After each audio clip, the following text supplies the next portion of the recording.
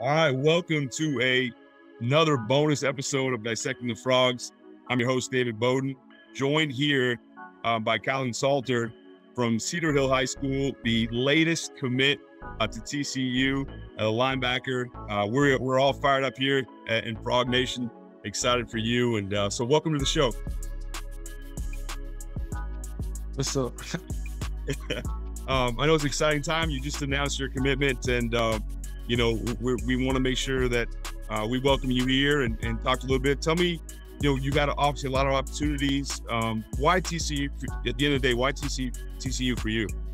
TCU, I recently tore my ACL, and TCU just been on me ever since I called them and let them know that tough nurse gonna recruit me hard because my honesty let them know, called them after it happened.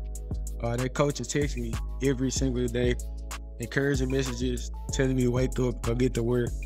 Since I'm just not coming off the surgery, like getting up, getting to work.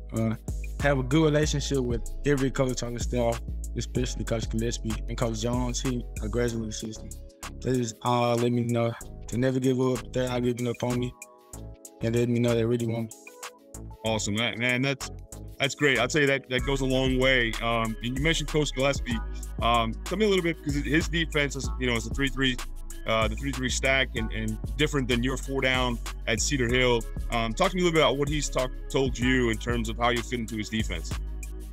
With me watching the film, I know that as a linebacker and trying to get used to their defense, I know I wouldn't be able to do a lot of thinking about what I do. I had to just either fill the hole or go straight into coverage.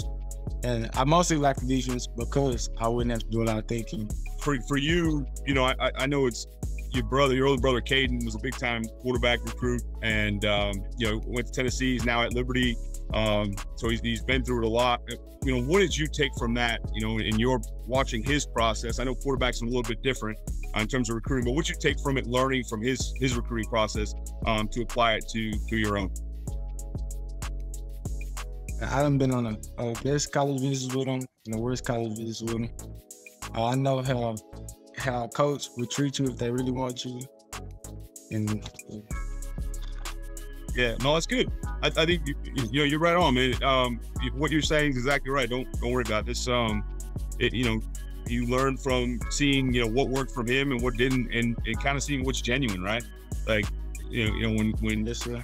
Yeah, I think there's a lot to be said for that. You learn because everyone, you go through it for the first time, you don't know what to look for, right? And so I'm sure just kind of tag along with your brother and seeing it, and firsthand, you already kind of had a practice round almost, right? To see kind of who was real and who wasn't for all that stuff, right? Yeah, no, that's good.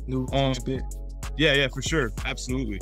Well, look, you're one heck of a player. I know this is an exciting time for you and your family, and it's pretty neat that you can stay home in DFW, and I'm sure you'll have a lot of the Salters and more at games in Fort Worth.